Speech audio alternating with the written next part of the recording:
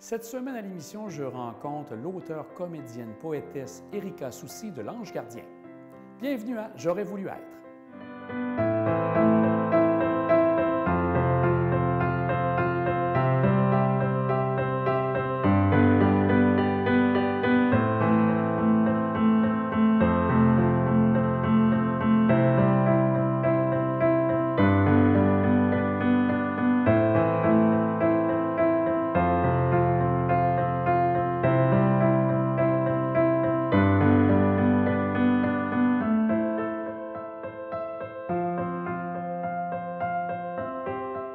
Érika, c'est une fille très affirmée, une fille qui n'a pas peur de défendre. C'est une femme curieuse. C'est quelqu'un qui a envie d'apprendre, qui a envie de discuter, de débattre. Érika, j'aimerais commencer. Comment t'es venu le goût à la littérature? Oh, grande question. La littérature a toujours été pour moi une soupape, l'occasion de ventiler mes émotions. J'ai compris très vite, enfant, qu'écrire, ça me libérait. Puis ça m'aidait à mettre de l'ordre dans ma tête. Puis c'était clair aussi, ça se lisait bien. Et en faisant des études en théâtre, le conservatoire, par exemple, c'est pratiquement un entraînement militaire. Il faut surveiller sa posture, sa diction, il faut se fondre dans le moule. Puis, ça ne me convenait pas nécessairement à 100%. J'avais encore besoin de créer, de m'exprimer. Puis, mon désir d'écrire est venu par la poésie, parce que la poésie, c'est une forme d'art qui est très libre. Tu prends un papier, un crayon, puis il n'y en a pas de limite. Tu peux voyager dans ta tête, tu peux créer des images. Puis d'un désir d'être rebelle, de sortir de mon groupe très théâtral, très normé, je me suis mise à fréquenter davantage de poètes, des soirées de poésie, écrire moi aussi. Puis j'ai trouvé ma voie là-dedans. Puis finalement, je pensais faire un parcours en théâtre que j'ai fait, que j'ai terminé. Mais, mon vrai terrain de jeu, c'était la littérature. Et c'est la poésie qui est venue, comme tu dis, en premier, en parallèle avec des études en théâtre. Tout à fait. Par la suite, donc, le goût de jouer, tu l'avais quand même un peu. Mm-hmm. Donc, tu t'es inscrite au conservatoire ici à Québec? Oui, c'est ça. J'ai été acceptée au conservatoire à Québec. J'ai fait ma formation. Puis, par la suite, j'ai eu un enfant. J'ai eu mon garçon en finissant mes études, ce qui fait que j'ai pas travaillé comme comédienne, mais l'écriture, elle, était toujours là. Donc, j'ai continué à écrire, puis j'ai publié un premier recueil de poésie, puis un deuxième, puis un roman. Puis j'ai fait mon petit bout de chemin à travers la littérature, puis l'envie d'écrire aussi, de m'écrire des rôles est venue par la suite. Donc, le théâtre était encore là, mais c'est moi qui m'ai créé ma propre job. Puis à Québec, on est vraiment formé en création, ce qui fait que j'avais tous les outils pour bâtir la carrière que j'avais envie de bâtir. OK, donc, comme tu dis au conservatoire, c'était pas seulement que le jeu, vous aviez aussi à parler de scénarisation, etc., dès le départ? Bien, pas en écriture, pas de création écrite tant que ça au conservatoire, mais beaucoup d'impro. On a vraiment une formation qui est axée sur... À Québec, on fait du théâtre, puis il y a de la place pour les shows qu'on crée nous-mêmes. On n'est pas obligé de seulement se fondre dans des rôles de la dramaturgie, écrivez, improvisez, ce qui fait que c'est une formation qui est axée beaucoup sur la création. Et par la suite, donc, comme ton première œuvre écrite est venue avec la poésie, donc c'est ça qui est arrivé pour la première fois. Par la suite aussi, tu as fondé, je crois, un offre théâtre. L'offre Festival de poésie de Trois-Rivières. Okay. Oui, c'était un festival qui existe encore, de lecture de poésie pendant le Festival international de la poésie de Trois-Rivières. Moi, j'ai fait mon cégep à Trois-Rivières en théâtre. Puis c'est un festival qui a toujours existé, qui est là depuis au-dessus d'une trentaine d'années. Donc, c'était là quand j'étais au cégep. Puis, j'y allais, je fréquentais ces soirées-là, mais je ne retrouvais pas la même énergie que dans les soirées de poésie où moi, j'aimais aller avec ma gang d'amis poètes. Puis je trouvais que c'était un peu plus hermétique, donc j'avais envie de brasser la cage de ce festival-là. Et on a créé nos propres soirées en parallèle. Donc, on a fait un festival pirate, un off-festival. Puis j'ai été là pendant 13 ans. Ouais. Puis est-ce qu'il est venu plus populaire que le festival en question? J'oserais pas dire ça. Je dirais certaine. Je vais pas l'avouer. Je vais peut-être. En tout cas, je sais pas s'il est plus populaire. Moi, je le trouve plus le fun. Ça, c'est mon goût à moi. Non, mais je pense que. Mais ça allait chercher quelque chose que toi, tu ne retrouvais pas, puis d'autres. Un peu plus rock, aussi, un peu plus jeune aussi, j'oserais dire. Cela dit, on a. Je pense que les deux événements cohabitent bien, vont chercher des publics complémentaires. Puis, s'il y avait quelque chose d'hermétique à l'époque au FIPTR, puis qui était moins jeune, moins rock, bien, je trouve que ça s'est quand même adouci à travers les années. Puis, je pense qu'on a brassé assez la cage pour qu'ils ouvrent leurs horizons. En 2015, il y a eu Marie-Louise Arsenault, qui est animatrice à la Radio-Canada pour Plus on est de fou, plus on lit, qui disait de toi que tu étais dans les 10 personnes, dans les auteurs à venir, les 10 plus grands à auteurs. Surveiller. À surveiller, tout à fait. Donc, de recevoir un compliment du genre, est-ce que ça t'a mis une pression supplémentaire ou au contraire, ça t'a permis d'aller encore plus loin? Bien, c'est une belle tape dans le dos. Là. Moi, j'ai pris ça comme un élan. Oui, puis déjà, tu sais, j'avais quelques publications, donc de poésie qui était passée peut-être un peu sous le radar. Je pense que j'étais connue dans mon milieu, mais moins du public. Puis là, ça a été l'occasion, grâce à ça, de mettre, en tout cas, un éclairage sur des livres qui étaient parus quelques années auparavant, qu'on n'avait pas vraiment entendu parler. Donc, puis ça a été une belle rencontre aussi avec Marie-Louise, le début d'une collaboration, parce que je suis encore chroniqueuse à l'émission aujourd'hui. Donc, voilà. Et ça, tu l'as fait régulièrement, cette chronique, une fois par mois? Oui, bien là, depuis, ça va faire 2 saisons. Je fais des chroniques sur l'analyse de textes de chansons. Donc, mon rôle de poète me sert parce que là, j'analyse la poésie des textes d'albums qui viennent de sortir. Puis, c'est ça. Fait que ça fait 1 saison. J'entame la 2e saison, 1 fois par mois, cette chronique-là. Sinon, avant, je faisais aussi de la lecture de poésie, de textes inédits que j'avais écrits. Je faisais les combats de mots. Ah! Ouais. Puis, il m'est arrivé aussi à quelques reprises de commenter des événements, être reçue aussi comme artiste. Donc, je suis vraiment une collaboratrice régulière de Plus on est de fou, plus on lit. Aussi, je disais que, bon, tu as une belle carrière, donc tu as le talent et tout ça, mais je pense que tu disais que ça prend aussi de la chance dans ce milieu-là pour pouvoir aller plus loin. Est-ce que c'est le cas?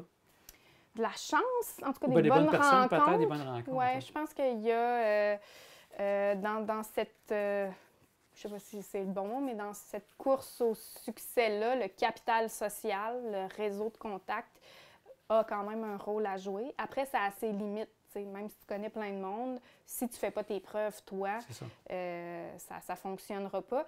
Mais je pense que je suis quelqu'un qui aime ça parler, qui a des choses à dire, qui entre bien en contact avec la communauté. Là. Je pense que le PR, en tout cas, je l'ai. Ce qui fait que ça m'a servi, je pense que je suis quelqu'un de sympathique à côtoyer et à travailler. Mais bien sûr, le talent doit être là parce que... J'espère! C'est ça, parce que c'est ça, parce que même si tu arrives et que tu as une grande gueule, on pourrait dire, une personne qui arrive dans ce milieu-là, mais qui a plus ou moins de talent, inévitablement, à un moment donné, va... Bien, tu sais, si c'est un show de boucan, là, ça va finir par paraître. Là, je pense qu'il faut que tu fasses tes preuves.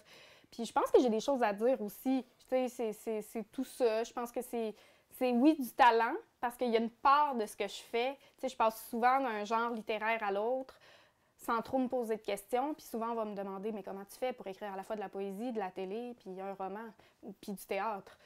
Bien, je sais pas. Je fais juste le faire, puis je saurais pas dire c'est quoi la recette. Je pense que ça, c'est le talent. Après, je pense que je suis quelqu'un qui aime analyser, qui aime lire, qui aime comprendre. Ça, c'est aussi une intelligence. Puis tout ça mis ensemble avec... quelqu'un d'agréable à côtoyer, ça peut être une recette du succès. Tout à fait.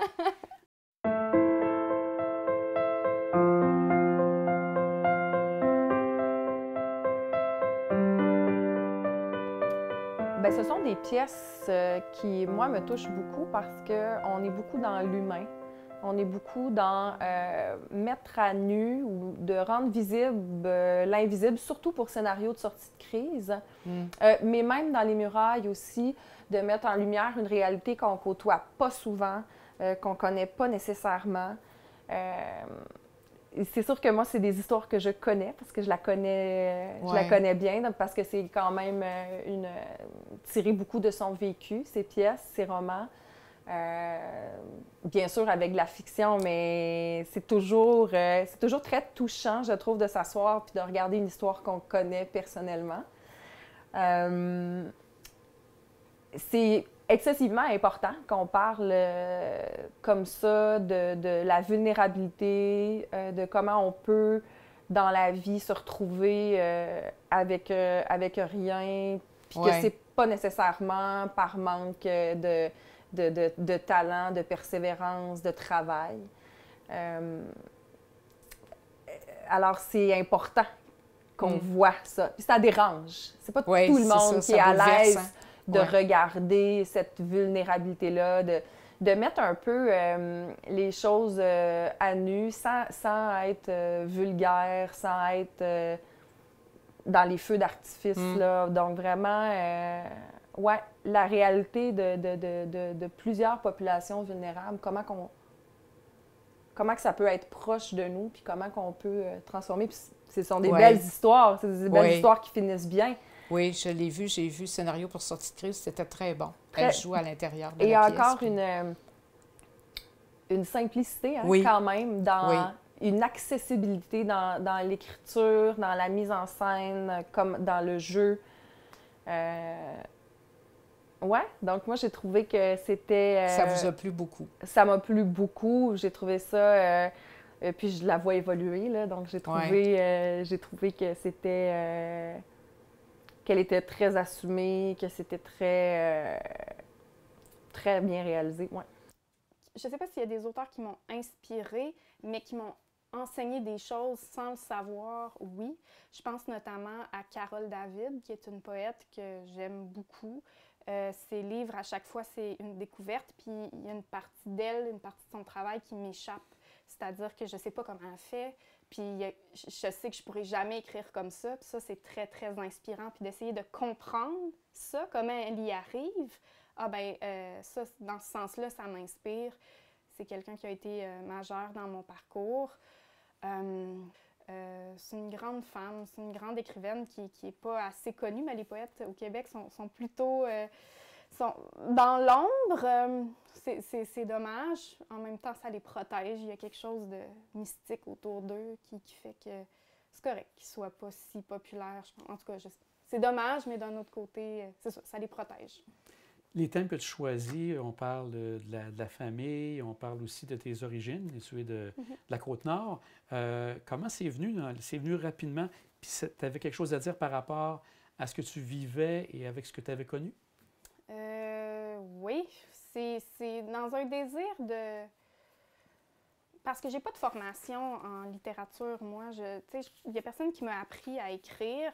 Ce qui fait que je suis arrivée un peu dans ce bassin-là de poésie, de poètes, puis c'était beaucoup de monde de Montréal qui écrivait sur la vie montréalaise, puis tout ça, puis je trouvais ça fascinant, puis j'avais envie, moi aussi, de partager mon quotidien, de partager mes émotions, mais c'était toute une gang de Montréal, puis moi, je viens pas de Montréal, puis j'ai rien à dire là-dessus, mais je me suis posé la question, qu'est-ce que j'ai, moi, d'unique, qu'est-ce qui me représente? Puis là, ça a été le rapport au territoire, je viens de la Côte-Nord, j'ai des références propres qui viennent de là, qui viennent de régions. Puis j'ai très vite compris que ça, c'était une richesse, puis qu'il fallait que je m'en serve dans mon écriture, puis que ça devenait unique aussi. Après, de ne pas avoir de formation, de ramener ça un peu toujours à mes tripes, à mes émotions, à mes ressentis, nécessairement, je vais finir par parler de moi, de ma famille, de mes souvenirs, qui sont assez... à la fois positif et négatif, assez chargé, disons. J'ai quand même beaucoup d'affaires à raconter. J'en ai vécu des choses du haut de mes 34 ans aujourd'hui, mais reste que comme enfant, j'ai vécu des choses qui peut-être n'auraient pas dû être vécues par un enfant.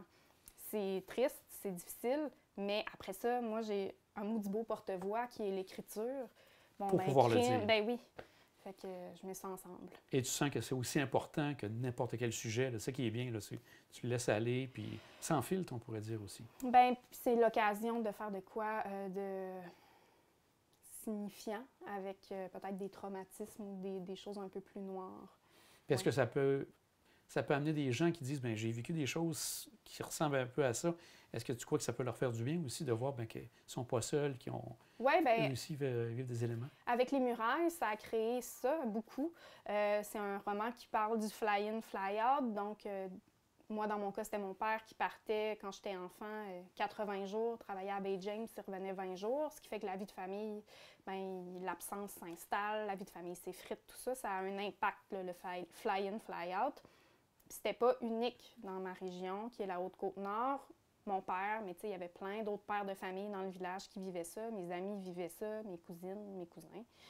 Ce qui fait que, tu sais, c'est une histoire qui est la mienne, mais qui est aussi celle d'une réalité économique régionale. Donc, quand les murailles sont sorties, quand le livre est sorti, j'ai eu énormément de témoignages de gens, beaucoup de filles qui voyaient ça aussi, qui avaient vécu ça avec leur père, qui ont dit « Ah, ben je vais offrir ton livre à mon père, puis tu mets des mots sur des situations qu'on n'a jamais pu aborder, mais tu as raison, c'est vrai que c'est comme ça que ça se passe. » T'sais. Fait que ça, pour moi, ça, c'est la plus belle paye. Je là. comprends. Ouais. D'aller chercher l'essentiel comme ça, ce que vivent les gens, c'est vraiment intéressant. Mm-hmm. Je vois justement, ça revient aussi avec la question de ta pièce de théâtre que tu as travaillé, scénario pour sortie de crise, où là, on parle de situations que tu as vécues, de ce que je comprends.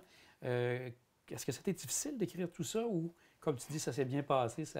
Scénario pour sortie de crise, c'était très frais comme événement. C'est fin 2018, début 2019. Mon frère est arrivé chez moi après plusieurs mois de vie dans sa voiture, sans domicile fixe. Donc, il frôlait aussi avec la vie dans la rue. Il n'a pas été dans la rue, là, ça je tiens à le préciser, mais disons qu'il était dans une passe difficile particulière où l'été, il allait planter des arbres dans l'ouest, l'hiver, il revenait, il ne savait pas trop où vivre, il squattait un peu des divans puis tout ça. À un moment donné, ça a pu faire, là, après 4 ans, il était fatigué. Puis il est débarqué chez nous pour me demander de l'aide le temps qu'il se retrouve une job steady, qu'il essaie de se trouver un appart, qu'il essaie de vivre dans la société capitaliste. Et moi, à ce moment-là, dans ma vie, ça allait bien, ma carrière prenait son envol, j'étais nominée aux Gémeaux. Fait que, imaginez, je vais aux Gémeaux, puis là, c'est le gala, puis c'est le party, puis c'est le champagne, puis là, tu reviens chez vous le soir, puis tu tombes sur ton frère qui est dans ton sous-sol, qui n'a rien à lui, qui essaye de reprendre sa vie en main. Fait que c'est le décalage, puis ouais, c'est ça, c'est le décalage des classes sociales au sein d'une même famille. Ça t'a frappé de plein fouet, là? Ben oui, puis ça a été difficile pour moi, beaucoup. Puis c'est terrible parce que tu te dis, c'est toi la privilégiée, tu sais, arrête de te plaindre. Mais il a fallu, en tout cas, je me tapais beaucoup sur la tête en me disant pourquoi moi j'ai réussi puis pas lui, tu sais. Qu'est-ce que j'y ai pris, qu'est-ce que j'ai volé. Tu te sentais coupable, on pourrait dire? Oui, c'est ça, coupable de réussir. En même temps, tu sais, j'avais pas à me sentir coupable, là, je suis consciente de tout ça, mais reste que de le savoir puis de l'intégrer, c'est deux choses. Fait que ça, là, tout ça qui se mélange ensemble, c'était du maudit beau matériel littéraire, mais ça venait d'arriver, ça faisait quelques années, ce qui fait que quand j'ai écrit la pièce, scénario pour sortie de crise, j'avais pas le recul que j'avais quand j'ai écrit Les Murailles, puis oui, ça a été quand même plus difficile, ça a rebrassé des émotions, mais d'un autre côté, moi, j'aime la littérature qui prend des risques. Je ne suis pas là pour me flatter dans le sens du poil. Je ne suis pas là pour flatter personne dans le sens du poil. Je pense que je dis des choses qui sont vraies et qui sont importantes. En tout cas, j'ai de la prétention de penser ça. Puis, mais ça vient, cette prise de risque-là, avec une vraie souffrance puis une vraie douleur. Puis de jouer tout ça, comme tu dis, ça a ressassé sûrement des éléments. Ah oui, parce que je jouais en plus dans la pièce, là, ça, oui. Tu sais, tant qu'à assumer le projet, je suis allée jusqu'au bout. Oh non, j'ai trouvé ça dur, la run de show, j'ai trouvé ça difficile, oui. Pas tant de le jouer, mais après, de rencontrer les gens, c'était tellement intime, puis je mettais tellement mes tripes à la table qu'il y a beaucoup de gens qui réagissaient en comprenant pas pourquoi je faisais ça, puis c'est comme si je devais avoir honte un peu, tu sais, en m'imposant des tabous que moi, je voulais pas avoir. Et ça, j'ai trouvé ça difficile puis confrontant. Puis c'est comme si l'œuvre continuait à s'écrire puis à se créer, même après avoir présenté la pièce de théâtre, de par la réaction des gens. Puis j'étais comme, ça dit quelque chose aussi sur l'héritage québécois, sur comment on est un peuple colonisé, comment on a notre rapport au succès, puis on n'aime pas ça parler d'argent. tout ça, là, C'est ça. aussi, c'était l'œuvre qui se continuait, tu sais, fait que là... Ouais. C'est pas reposant, hein? Ben, c'est quand même, je trouve ça, ça va chercher les tripes, là. C'est vraiment quelque chose de particulier, puis Ouais. c'est de le vivre comme tu dis par la suite et tout ça. Je reviens à un sujet peut-être un peu plus léger. J'aimerais ça voir aussi avec toi, qu'est-ce que tu conseillerais à une personne, un jeune homme, une jeune femme, qui commence dans ce métier-là, soit d'auteur ou même de comédien, parce que tu fais le métier aussi. Qu'est-ce que tu leur suggères, là? Qu'est-ce que tu leur dirais de faire, là, pour se lancer là-dedans? Parce qu'on voit que c'est pas toujours évident, mais ça peut être gratifiant aussi. Lire. Ah oui? Oui. En un mot, lire. Oui, lire. Ben oui, tu veux écrire dans la vie, mais tu sais pas ce qui se fait autour de toi, tu n'es pas au courant de ce qui se publie. Tu sais, puis même, je pense que c'est bon pour toutes les créations. Va à la rencontre de... Si tu veux être auteur, va à la rencontre du livre. Si tu veux être comédien, va à la rencontre du théâtre. Puis va vivre aussi, ouais, sortir de notre trip là, d'artiste. Puis tu vas évoluer, tu vas être confronté, tu vas détester des affaires. Puis ça, c'est super de détester des choses. C'est correct de ne pas tout aimer dans la vie. Tu as le droit d'haïr des œuvres. D'avoir son opinion et tout ça. Oui, Là. mais fais-en quelque chose. Puis tu sais, c'est un moteur créatif super fort de ne pas aimer de quoi, d'être heurté. Ah, bon, mais comment je réponds à ça? Pourquoi ça me dérange? Ah, creuse ça, il y a de la matière, là. Fait que, ouais, d'aller se confronter, d'aller à la rencontre d'autres artistes. On n'aurait pas pu parler, te rencontrer sans parler, bien sûr, de Léo, qui était un beau succès, qui continue d'être encore sur Illico. Tu es dans l'écriture avec 4 autres personnes. Je pense qu'il y a Fabien Cloutier, les autres, c'est des comédiens aussi. Sonia Cordeau, puis Steve Laplante. Et c'est des gens que tu connaissais déjà? Fabien, oui. Steve puis Sonia, c'est au fil du projet, Fabien les a inclus dans l'équipe d'auteurs, puis je les ai rencontrés, puis ça a été des magnifiques rencontres. C'est vraiment des gens que j'apprécie. Et, en tout cas, pour avoir eu les commentaires, les gens parlent de quelque chose de franc, de franc-parler. Comment est venue l'inspiration en général pour lancer des idées, puis les gens ont apprécié? C'est beaucoup Fabien, hein? C'est sa tête à lui, son univers à lui, ses souvenirs, ses anecdotes de vie qu'il a vécues. Il y a beaucoup de trucs que Fabien nous racontait, qui a dit ça, je veux mettre ça dans un épisode. Fait que là, bon, ben, on part avec la matière, puis on construit l'épisode autour de ça. Donc, tu sais, le contenu, je vous dirais, ce qui se passe dans un épisode, la série des événements, ça vient beaucoup de Fabien. Après, c'est sûr que comme auteur, là, moi j'embarque, je mets ma touche. Tu sais, la langue de Fabien, ben, elle n'est pas si loin de la mienne en venant de la Côte Nord. Tu sais, c'est des expressions que je connais, que je maîtrise. Fait que... Ça parlait des régions aussi, donc est-ce que tu as pu amener ton grain de sel de la Côte-Nord, oui? Ben, tu sais, dans des références, on sait que ça se passe de même en Beauce. Ben, on est par chez nous aussi, là, que je suis capable d'en parler. Oui.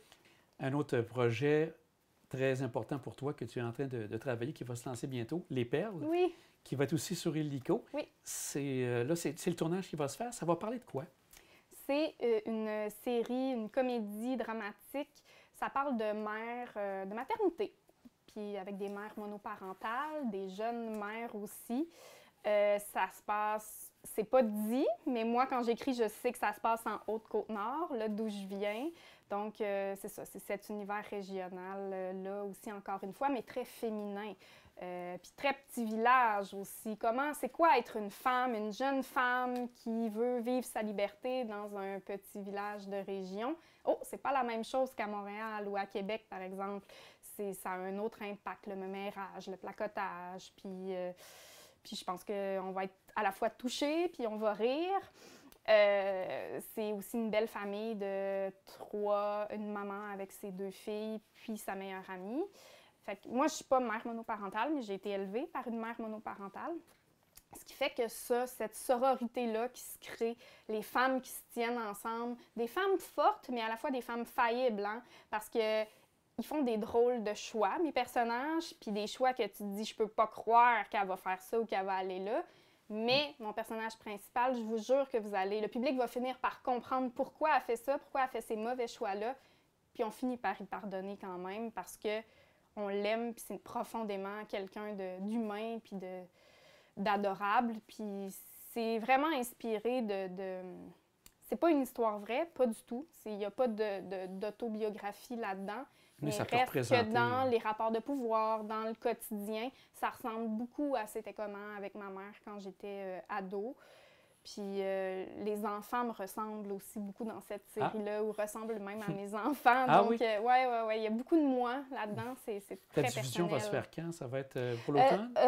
Printemps 2023. 2023, OK. Donc, on tourne cet été. Là, en ce moment, on est en train de faire le casting, que je ne peux pas dévoiler, Ah! mais il va y avoir des belles surprises. De belles surprises? Ouais.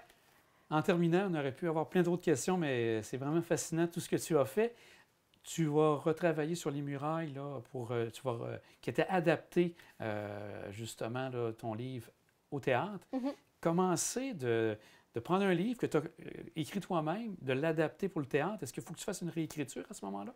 Bien, dans ce cas-ci, le livre est écrit en oralité, donc comme on parle, ce qui fait que la langue était vraiment parfaite pour l'amener sur scène. Ça allait bien. Après, mon travail, ça a été beaucoup un travail de choix, faire des choix, parce que le roman, bon, il fait 150 pages, il y a beaucoup d'anecdotes qui sont racontées. Je ne peux pas tout mettre sur scène parce que ça va durer 4 heures. Et j'ai aussi ramené l'histoire auprès du triangle familial, c'est-à-dire mon père, mon frère, moi. La pièce de théâtre, c'est vraiment autour de ces 3 personnages-là. Il y a encore aussi, on explore le Nord, le chantier de la Romaine, on fait des rencontres avec les travailleurs, les travailleuses, mais reste que la ligne directrice du show, c'est vraiment la famille. Donc, la grosse adaptation, ça a été ça. Il y a moins un aspect documentaire aussi, je dirais, dans la pièce de théâtre. On est vraiment plus dans la fiction. Ce qui est vraiment vrai, c'est la relation familiale. Qui était là. Mm-hmm. Bien, Érika, on te souhaite encore un beau succès. C'est vraiment très intéressant ce que tu fais, puis merci d'avoir participé à l'émission. Merci de m'avoir reçu.